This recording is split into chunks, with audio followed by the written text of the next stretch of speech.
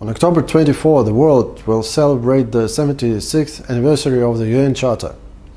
Nowadays, in view of the growing number and complexity of new challenges and threats, it is more important than ever to maintain a strict commitment to the central coordinating role of the United Nations in international affairs. We see the United Nations as an uncontested platform for developing effective ways to ensure global stability and security, sustainable socio-economic development, and the protection of human rights. The UN Charter remains the cornerstone of the modern system of international law, enshrining the fundamental principles of interstate interaction, including the sovereign equality of countries, non-interference in their internal affairs, and the settlement of disputes by political and diplomatic means, without the threat or use of force. Only strict adherence to these norms can help all of us to avoid a recurrence of global conflicts.